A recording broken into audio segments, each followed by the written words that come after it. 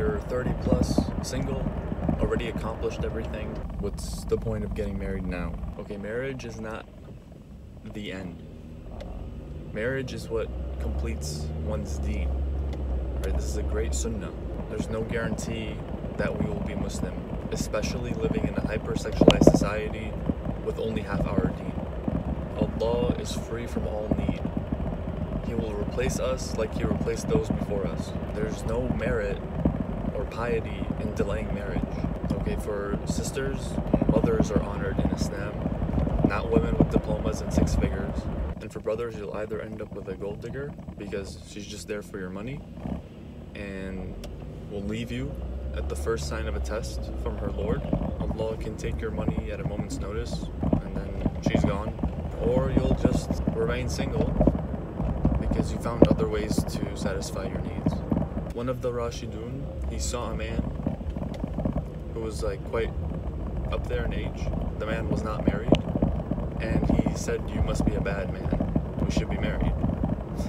Not being a bachelor for the rest of our life. Alright, school's not going anywhere. People date. As Muslims, we get married. You can work out and be married. Do other things simultaneously while being married. Besides, colleges generally involve interest-based loans. Riba is likened to waging a war with Allah in the Quran. Not even zina is discussed like this, illustrating the severity of usury. The market is oversaturated with degrees, but a job is not guaranteed. The only thing that's guaranteed is going in debt and fighting a war with Allah. That's it. As I said, wives are not responsible to provide financially. And for brothers, you know, there's trades. Learn a skill and monetize it. If you can afford college, great. But know what you're going into, even if you can't afford it. The only thing that college is necessary for is if you're going to become a doctor. Everything else can be self-taught. You can't expect your husband to be at home when you want an extravagant lifestyle. He's going to have to work a lot for you to maintain your luxury. You can't have both, especially having both without any problems. Am I saying marriage is sunshine and rainbows?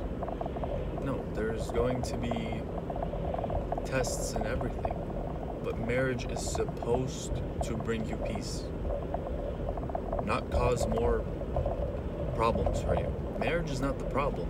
Y'all want a man on deen, but if Prophet Muhammad, peace be upon him, was here today, no sister would associate with him or look his way whatsoever. Right? You guys would call him cheap. He didn't give a big mahr. You guys would call him dirty.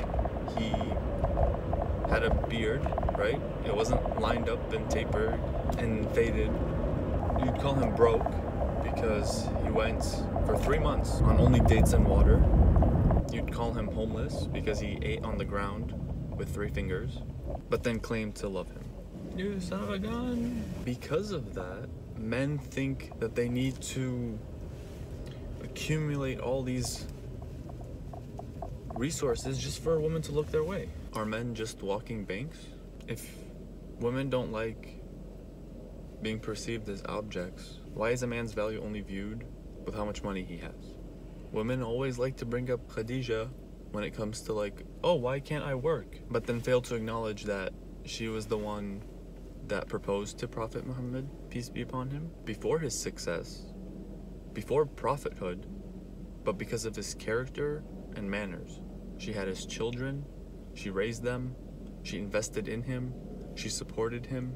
And by the way, she had servants and people working for her, for the business she inherited from her father.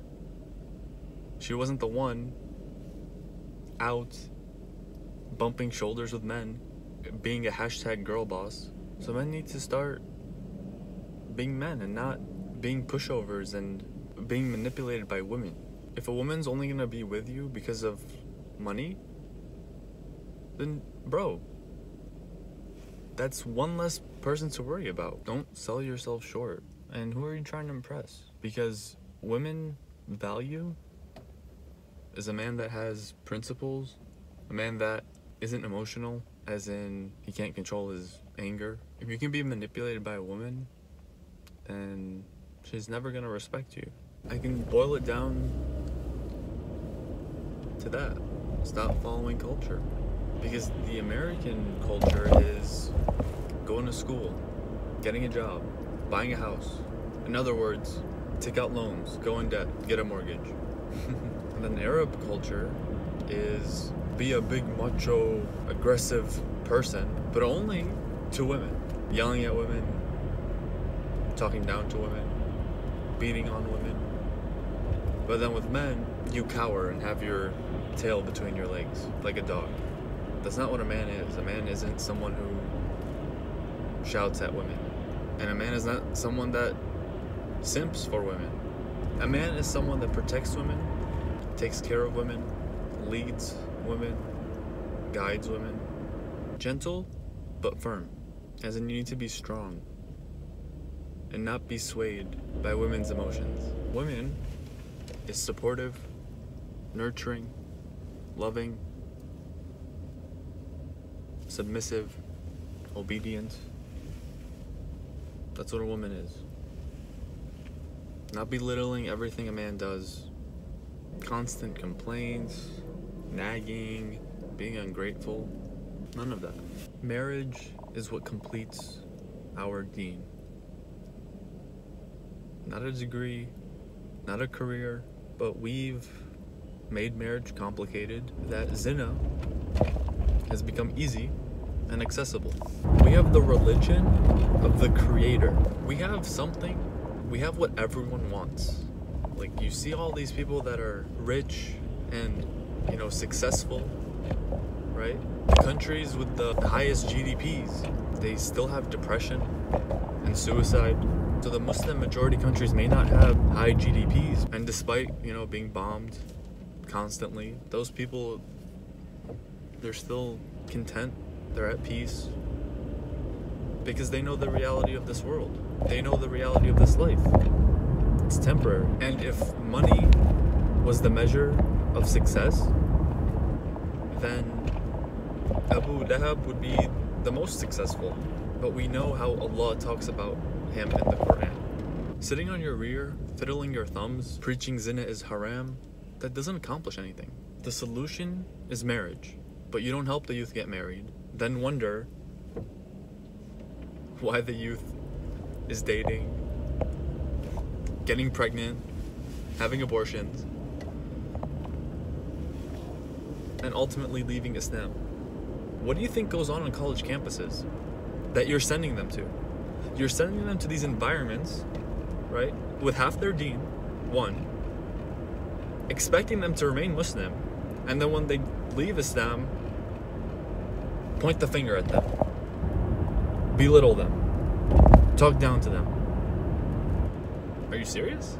The time we are living in right now is more sexualized than it has ever been. But marriage is at an all-time low. Why did you have children then? If you didn't want the responsibility of helping your children get married, why did you have children? Why did you get married?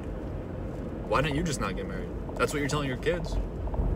But no, it's okay for you to get married. Men and women don't know their responsibilities in a marriage. All they know is that Y equals mx plus b, and that the mitochondria is the powerhouse of the cell. That's all they know. Not everything is mental illness. We can't chalk this up to senseless domestic violence. These things will continue to happen unless we address them. It's disingenuous, it's disheartening to invalidate someone's feelings. It wasn't senseless to begin with. There was a reason for it, and we need to address those reasons so it doesn't happen again.